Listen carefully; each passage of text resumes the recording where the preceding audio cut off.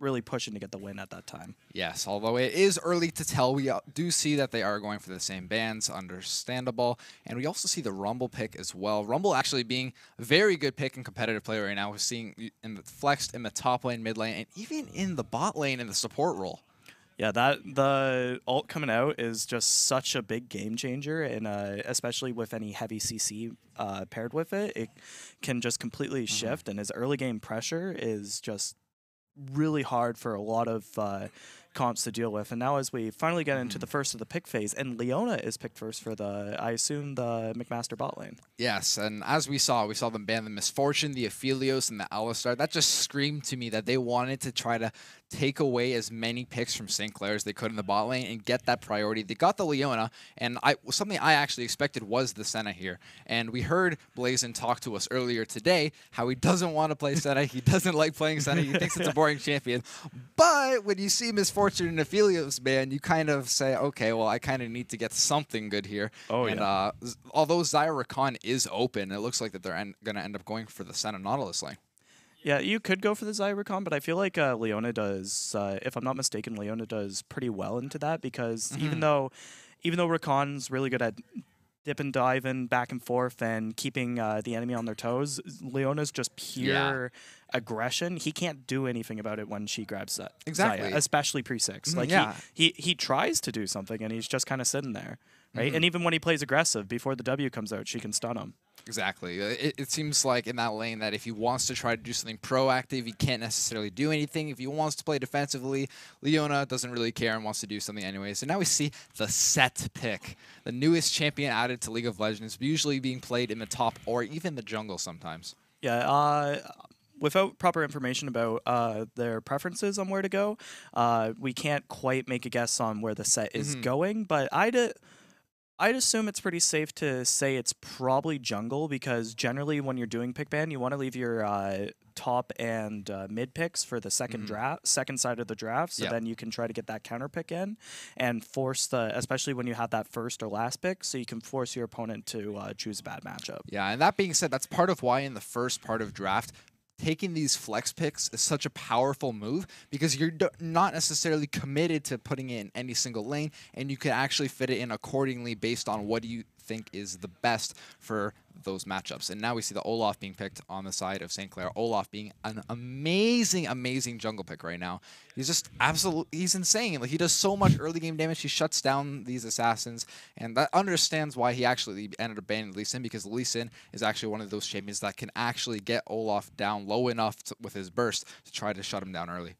Yeah, and especially in the jungling situation, Olaf, while an amazing brawler and able to duke it out with the best of them, Lee Sin just has too much damage right off the bat for him to do anything, so he has to give up those scuttles, he has to give up lane pressure, he can't be in the same lane that Lee Sin ends up ganking, so it creates a lot more issues. So getting that ban out and then picking the Olaf. And what also works is, to kind of go back to what we were saying earlier, is it might even be a flex still.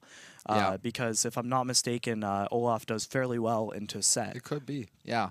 And that being said, we see the Fiora ban on the side of McMaster, and what that screams to me is that they actually want to put that Set into the top lane, because Fiora would just do so well into Set, because if Set tries to charge up his huge ability that does true damage, there's nothing stopping from Fiora from parrying that ability, as well as even the ultimate, and that just completely shuts down Set, and not to mention the amount of sustain that she has in those long-lasting fights. So that's actually a really, really bad matchup for Set, so it's understandable that they wanted to get rid of that Fiora, because we do see that Lord Touch Me actually does play Fiora really, really well, and they're actually going to lock in the Kled here. Yep, so that confirms that the Olaf is most likely going into the jungle, and with the information you were talking about, we probably have the Set going into the top lane, so now it's going to be interesting to see what what two picks McMaster pulls out, as they have to pick both their jungler and their mid laner into this draft.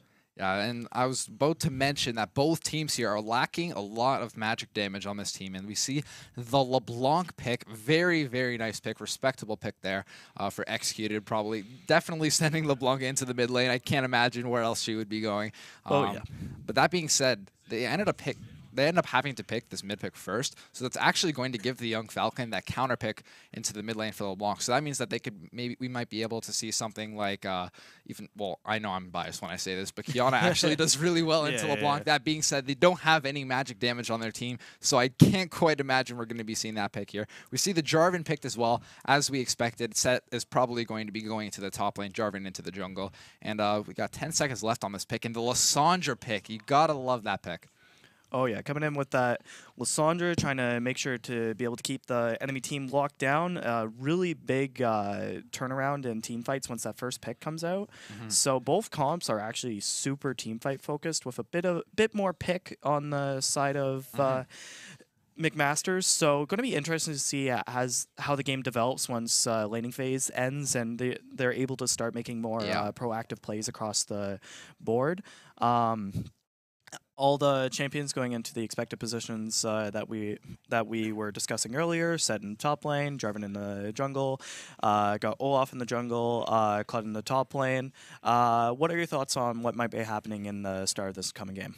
Well, I think in the early game specifically, it definitely seems like the side of McMaster has a lot more kind of proactive play here with the LeBlanc and the J4 to try to set up ganks. That being said, if we look at the side of St. Clair, Lissandra has a lot of setup on her own, but it's going to be a little bit difficult for Olaf to try to get onto the LeBlanc if she still has her distortion up. That being said, if we look in towards the bottom lane as well, it looks like that Center Nautilus is it's just such a strong lane, you know what I mean? And Leona being a very good pick as well, it seems like that there's not actually going to be that much happening in the bottom lane because I feel like Nautilus and Leona are just going to butt heads a bit. Senna and Caitlyn are going to do a few trades. Maybe Caitlyn gets a heal off of Fleet, Senna gets a heal off her Q, and then they just kind of go back to farming waves.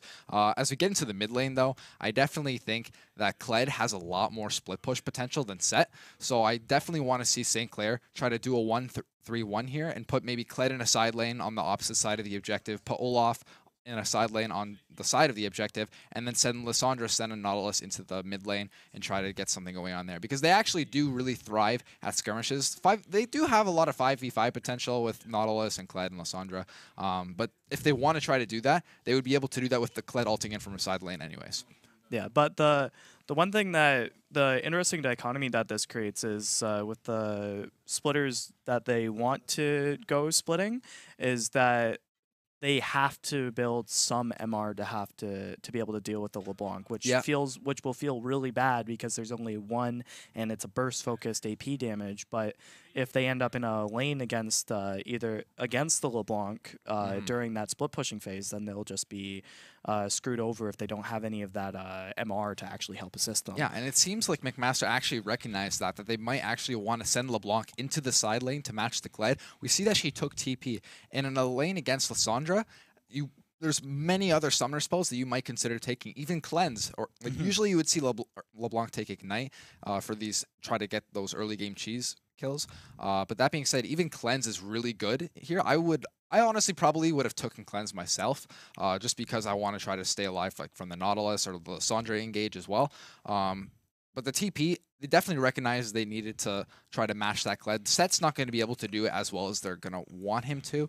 He's not necessarily a split push king himself. So him taking that TP is he's actually going to be able to try to duel this Kled very well.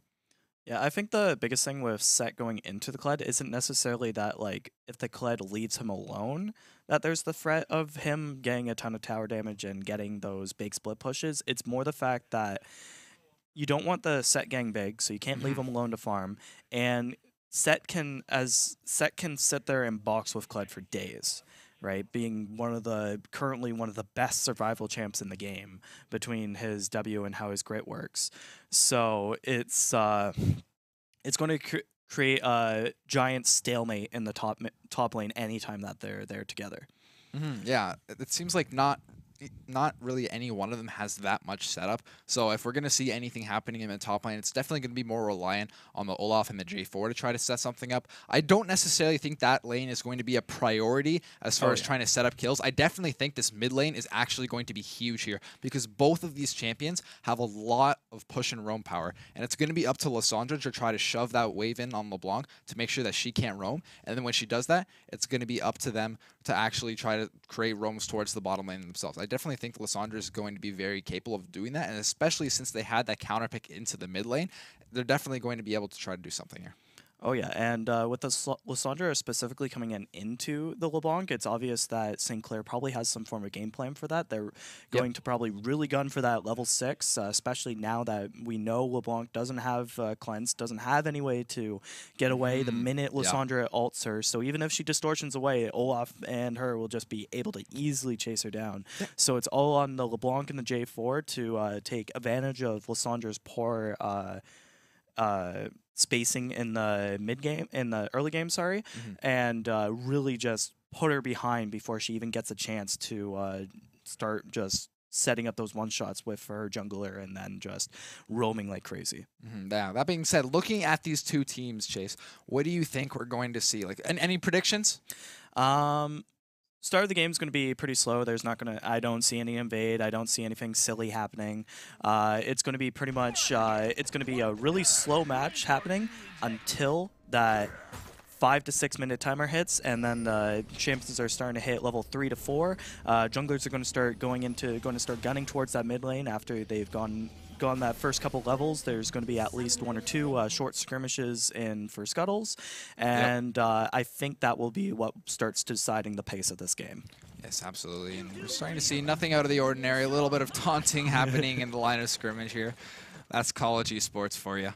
Oh yeah, even in the pro level, sometimes you'll see them playing around with each other, right? That kind of playful sportsmanship. Exactly, and look at that. Looks like LeBlanc gonna get the, or sorry, J4 gonna get the early ward there. That's actually a really important ward. Not only just because you can see when he's getting over there, but now they're gonna be able to tell where he's getting a bit aggressive onto the Caitlyn there, taking out a flash with the Nautilus hook. Caitlyn already losing her flash for that first little bit, going to possibly decide early trade in the bot lane. Yeah, that's actually a little bit of greedy positioning there. They knew that Olaf actually left towards the bottom side because they ended up putting that deep ward there so that they're able to tell where Olaf actually is. And the fact that Caitlyn was actually up there without any vision of where the Nautilus and the Senna are is actually really, really kind of questionable, because they have like a lot of really good level 1 damage there, and they ended up just burning the flash early. So I wouldn't be surprised to see Olaf try to get something happening here in the bottom lane. Oh yeah, and just even with Caitlyn being able to take advantage of the positioning that her range provides, Nautilus hook just goes so far, and there's not a lot that Caitlyn can do about it once she's hit, because even if you buffer an E immediately when you're hit, the auto attack will still come in and get the guaranteed snare. See the Glacial Augment proc there. That's exactly why a lot of Sennas are actually taking Glacial Augment there. I was a little bit questioned at first. It's like, oh, ADC taking Glacial Augment. Why is that happening? But the reasoning for that is that you can actually get a really, really good trade in when you get an auto attack, and then you get your Q off to go as well. And because they're slowed so much, you get another auto attack in to get that triple hit in there. And it just does such a good trade. If they try to do anything back to you, you just end up getting the healing on the Senna anyways. So it's almost like a guaranteed win on that trade here. Makes me think a little of when Aurelion Sol used to be a really big pick, and that was his main thing. It's basically the exact same trade idea, just done a little bit differently because of obvious differences between the champions. Yeah, definitely. Completely agree with you. And actually, Lysandra is actually pushing it really, really deep here. She has the E available, but yeah, see, there you go. She's actually a little bit scared of that LeBlanc because she has no vision of either side of the river right now. But actually, J4 are going to be spotted with Jesse spotting him on the river there. They're going to try to look for the maybe skirmish on that top scuttle crab here. Actually going to be pretty important. Yeah, and it's going to be interesting dichotomy here because Lysandra's pushed in and has the superior positioning to help Olaf as he starts going in on the Jarvan. Small skirmish in the top lane, allowing Set to win as the mid laners are fighting with St. Clair's standing the lead, getting in that big damage on the Blanc, the passive coming out. Jarvan going in, trying to pop that flash to knock out the Lysandra. Great flash from Olaf to get away from the Set. There's what we were talking about with the Set being able to come down. Big W coming out, getting that big damage, and McMaster able to get the first stock with the Jarvan Q as it looks like Lysandra gets away just barely safe. Yeah, Sekiro going to end up picking up that first blood. That's actually huge there. He was already an entire camp down onto the Olaf there, but that's actually going to be a huge, huge swing there. Scuttle Crab in the top side still available, but he's actually just going to go straight down and take the bottom one, knowing that Olaf is pathing down towards the bottom side, expecting J4 to try to take that top crab after that. But look at top lane. Ooh, and the Clyde able to finally get that kill on the set, taking advantage of all the damage and resources he used in that previous fight. And it looking like Lissandra almost taking the life from LeBlanc, but just barely not getting the kill, and Jarvan getting his second kill of the game. That aggressive jungling and great rotations from McMaster to now get them 2 kills ahead and 1K gold ahead. I heard that inner Smash caster come out there for a little bit, taking the stock. I knew I was going to say it once. Yes, for those of you who don't know, Chase is actually a pretty good Smash player, so you might hear a little bit of Smash references here and there, intentional or not intentional. That being said, though, we see 3-1 kill lead on the side of McMaster. That's actually huge. This J4 is going to be absolutely huge this game. He's actually looking towards the top side right now. Oh, yeah, trying to get in on that Clyde, but the positioning not quite able to get the big old knockup, but getting a ton of damage in, and that E coming in from the set, getting a ton of damage, and the W fully taking out Scarl and leaving Clyde in a very precarious position as he has to sit around and wait for this wave to get pushed into this tower. Do you think that they'll be looking to set up the tower dive potentially on this Clyde? Tower dive, not necessarily right now. The reasoning why I say that is because we see that the Mountain Drake is on the map, and there's not a top side objective aside from the turret itself, or the Kled. So that being said, though, in a couple of minutes when the Rift Herald does spawn, I wouldn't be surprised if they try to set up a tower dive on the Kled, because if they do end up getting that kill, they're going to be able to rotate over towards the Rift Herald and take that no problem. And if they do end up committing the J4 into that top lane, it's almost inviting Olaf, Senna, and Nautilus to try to take that Mountain Drake. Yeah, absolutely. And it depends heavily on whether the Caitlyn and Leona are able to push out and keep that aggression while they're going for that Rift Herald. Bot lane's been just kind of ignored overall this game. Yep. So it's... who do you think's kind of on top currently outside of the basic CSing? Well, we already see a 1.2k gold lead going over to the side of McMaster. Most of that gold is on the J4, as if we look at the bottom of our screen, we see that 2 kills on J4. He hasn't actually recalled yet. He's about to complete his first recall, and he was already doing that much with just his Hunter's Machete. So I would imagine that he's going to complete half of his jungler's item, maybe get a couple of long swords if he wants to go warrior build, and probably grab a pair of boots as well, maybe a control ward as well. And I would definitely imagine that both junglers are going to start prioritizing the pressure around the bottom side of the map right now to try to get that Mountain Drake. And it looks like he's actually going to be going Cinder Hulk build here.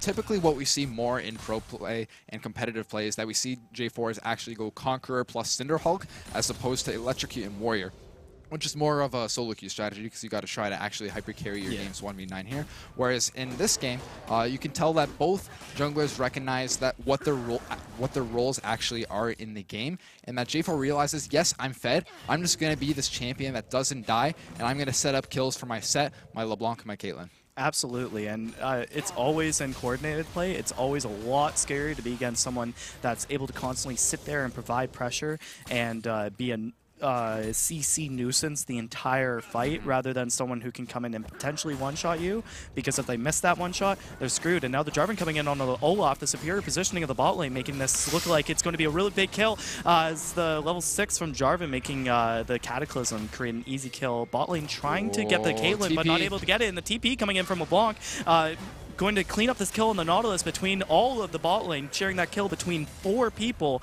and with the big wave pushing into the turret, Caitlyn has no choice but to try. Senna has no choice but to focus that as they move over to the Dragon.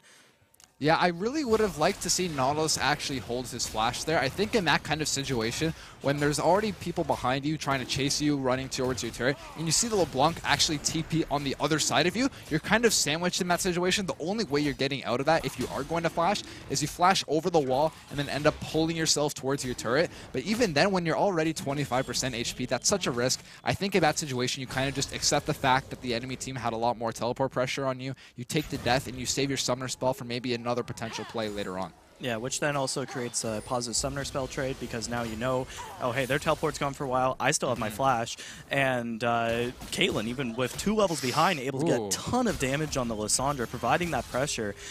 Set and Kled just constantly boxing in the top lane, as we were talking about.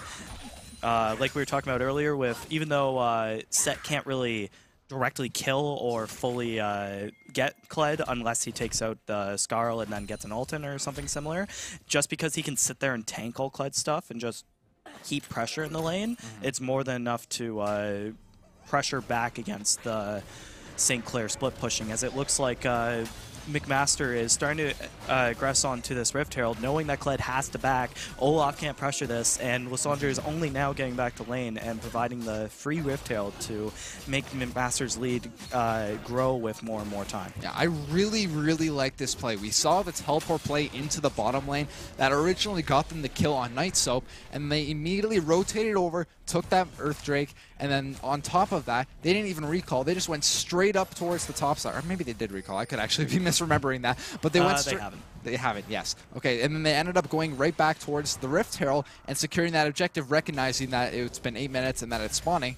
So they ended up getting 2 objectives off of that kill on Night Soap. Yeah, which is a huge pace changer for the entire match. Going from that almost even to trade in the bot lane from earlier to now fully just stomping over this game. As the Rift Tail comes out top lane, it looks like they're taking out the turret, and the slow rotation from St. Clair's bot lane to the top lane, meaning that it looks like they're going to get this turret more so for free. Alright, it seems like they're actually going to retreat after that. They do have the pink ward in the tri-bush, knowing that nobody is coming for them. Olaf and Kled both spotted there. I think they might have been able to go for another play, but it seems like at the pace of this game right now, they're not going to greed for that play. They're definitely heavily out-tempoing St. Clair right now as far as rotations around the map, around these objectives, and it's just evident when you see that they go for the Mountain Drake, they go for the Rift Herald, they go to right to top lane, drop it, get those plates. They don't even greed for a 4th play. They instantly recall, and they're going right down bot lane before the Kled can get anything from that. Yep, and I think those smart plays are really what is going to show McMaster's pace for this, because it allowed, like we mentioned, they hadn't backed yet all before that. So getting that back in, getting that really cementing that gold lead into an item lead is super important to make sure that they keep winning this game, as it looks like the McMaster switched again to having their bot lane back into the bot lane. Why do you think that they might be looking to pressure that? It's actually a little bit interesting to see that St. Clair is still up in this lane. I think the main reason why they did it was to originally match that Rift Herald push, and they kind of are just lagging behind these rotations, and they're still up here. What I would really like to see right now is I would actually like to see St. Clair send their bot lane towards the bot lane, because as we see in 90 seconds here, we're going to have that Ocean Drake spawn, and that's going to be the objective here. But it looks like with Olaf in the bush here, they might try to set up a dive.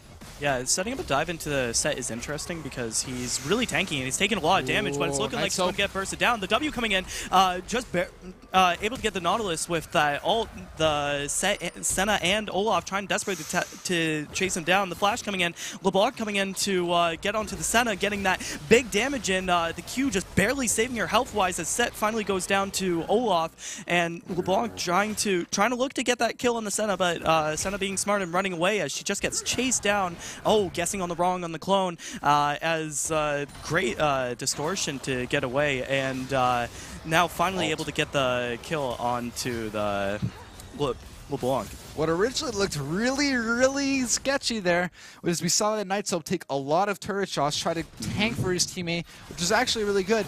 But then when Set has that pull, he pulled him back into that turret, got another turret shot on him, getting that kill for free, and almost looked like he got up. But look at this. Oh, Jarvan coming in and getting the big damage. St. Clair being a bit too greedy with that, losing their Senna for it, and Set coming in not fully respecting what that teleporter represented.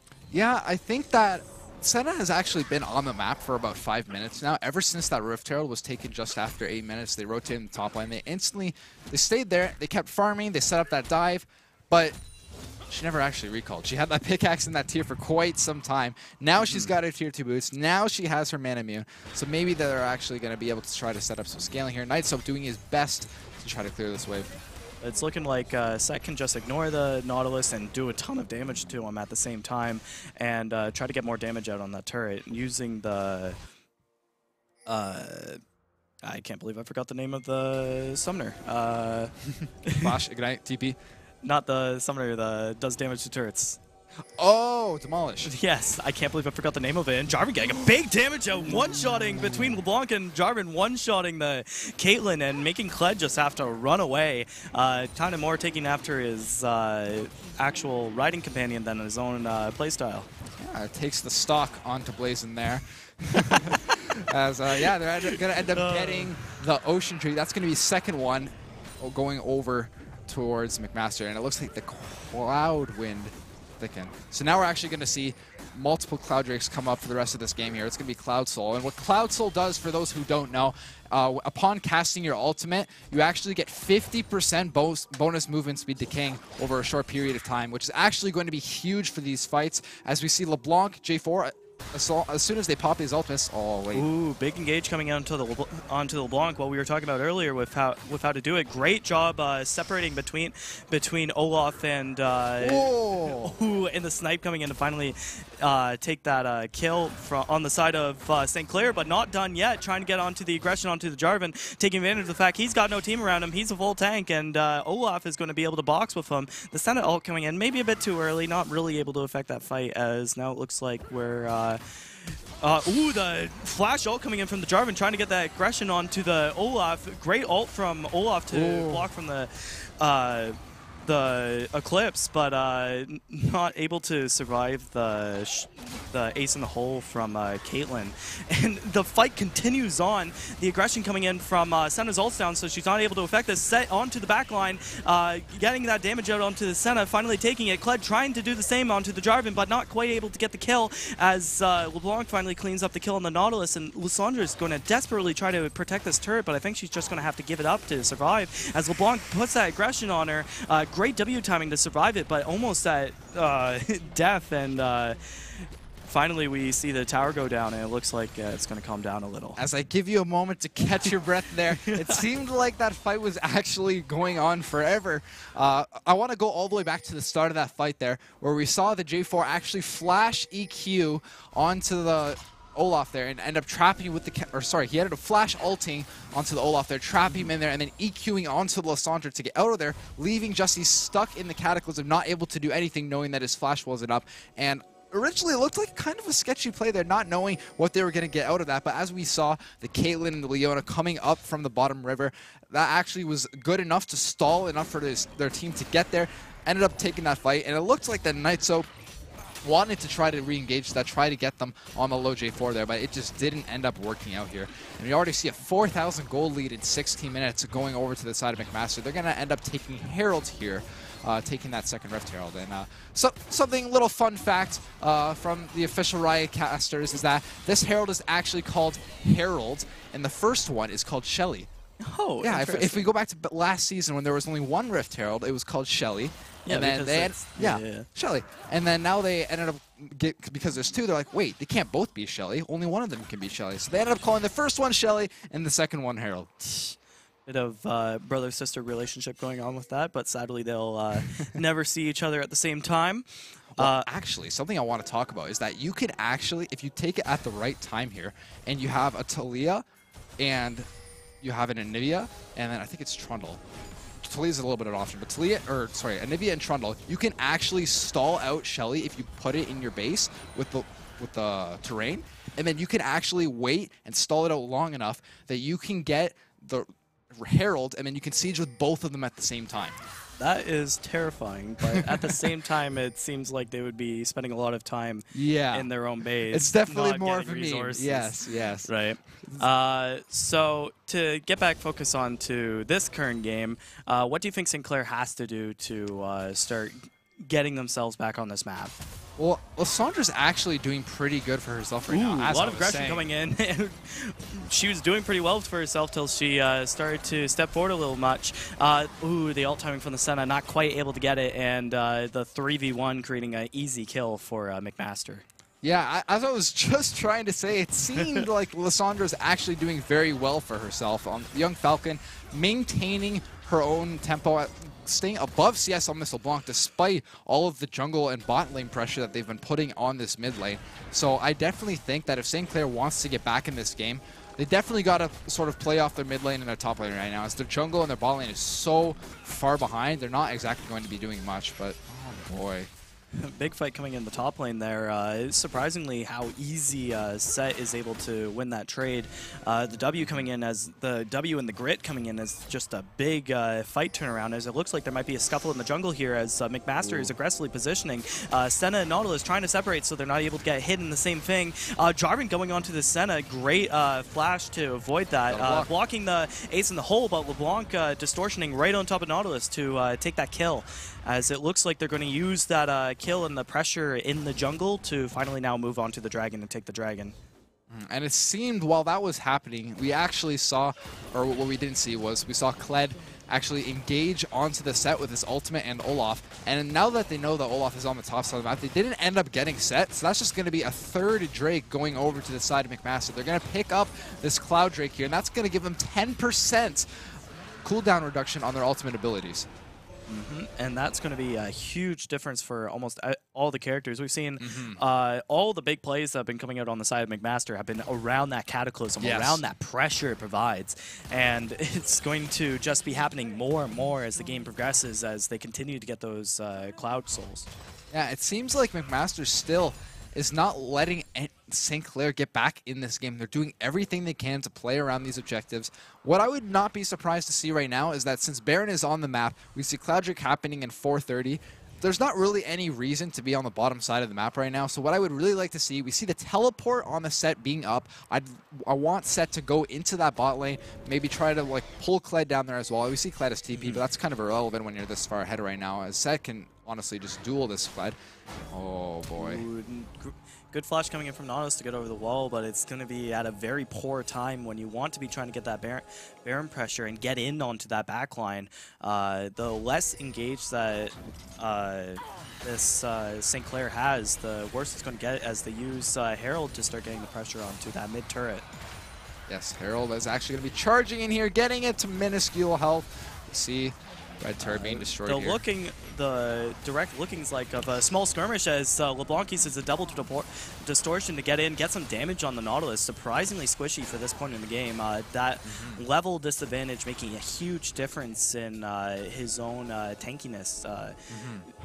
Nautilus, because of being a support, is very level-based for his scaling. So if he's not able to get those levels, he's just not able to be as healthy in these fights. As it looks like St. Clair is going to take advantage of the fact that Jarvan is alone. Jarvan trying to flash over the wall, but not able to get away from the charge. Ooh, that unfortunate blast cone, making it look like that Jarvan's going to be able to get away. Olaf desperately trying to chase, but Set getting into the position. And now Leona coming in on the Nautilus as Olaf is trying to pressure onto the Set. And I completely lost track there. The kill coming out for LeBlanc on the Nautilus, and big Cataclysm coming out, all this damage.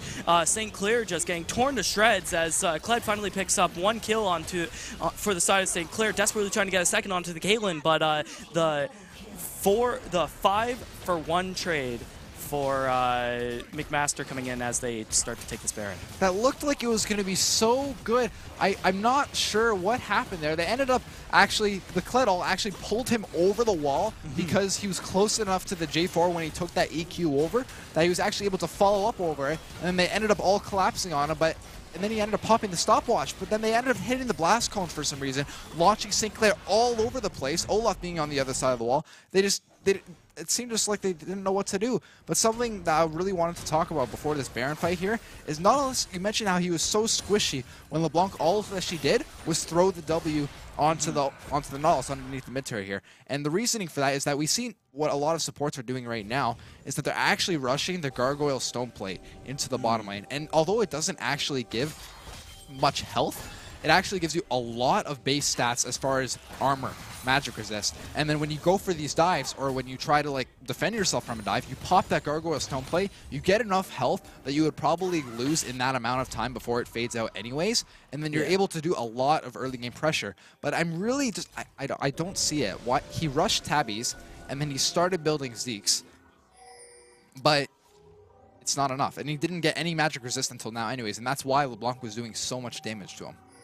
Yeah, and it creates such a difference when your tank isn't able to tank. And Lysandra, I was thinking she might go in onto that, and I was a bit worried. But trying to get that bit of pressure, the not realizing that they're sitting on a ward, that pink ward, not quite in the proper spot to see the McMaster side blue ward at the top there. Yeah, something notable to kind of pick up here is that as the Baron buff is going to fade away soon, we see that the Windrake is going to be spawning in about 40 seconds, and this is sole point for the side of McMaster. That's going to be absolutely huge. We talked about how important it's going to be to get the soul for McMaster here, and they're only one Drake away from getting it. Yeah, it's as this game continues on, it's looking like McMaster is able to play around the map a lot more, using that their objective control to have control of the map. Set finally winning that trade against the Kled. He tried to ult to get away, but not able to do it. McMaster is probably going to be looking for that engage. You see that forward positioning from the Jarvan, but the engage coming in from the LeBlanc, jumping in behind to get the Senna as Jarvan comes in, traps Nautilus, not able to help his teammates, just sitting there watching as as Olaf goes down. Lysandra is coming soon after as double O comes out for the LeBlanc, and now it's looking like McMaster will finish this game in quick fashion. All 5 alive to 0 defenders on the side of St. Clair here. Oh boy, wait a second. The turret actually gonna pick someone up. Night Soap gets the kill! That final kill coming out for the St. Clair just as this game comes to an end, able to maybe give a bit of extra feeling to the St. Clair, bit of a pat on the back, right?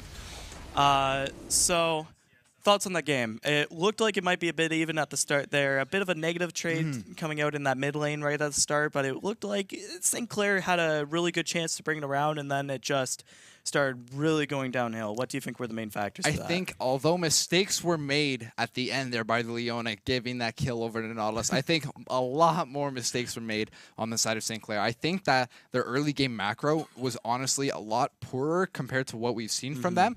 I'm actually a little bit disappointed because we've seen them actually perform quite well, and it seemed like in the early game they didn't have a shot caller. They didn't have a designated person saying, okay, this is the play, we need to do this, and then after we do this, we're going to go take this objective, put these people into this lane, and we just didn't see that. It seemed like they were just kind of responding to all of the proactive plays that McMaster was doing, and they weren't actually creating a game plan of their own. And not only that, they're actually really, really lagging on their response as well. Oh yeah, and you could especially see it in their rotations. A lot of the time, McMaster would be making some form of trade, making something positive, or St. Clair would be trying to make something happen while Lysandra was backing in mid lane, while Kled had to leave, right? And a lot of the time it was making these trades that could have been favorable weren't. Even that first trade in the top lane was not top lane, in the mid lane was what we saw that with that set being able to come down and not able to close out the kill quick enough on the LeBlanc, making it that change in the power hierarchy from making a 2v2 to a 3v2 completely changed that and allowed Jarvan to get that first kill and start to get that ball rolling, starting to get tanky, and then just continuing to provide the pressure. Yeah. That being said, as we finish game 1, we will be right back. Don't go anywhere, and we'll be right back with game 2. Oh yeah.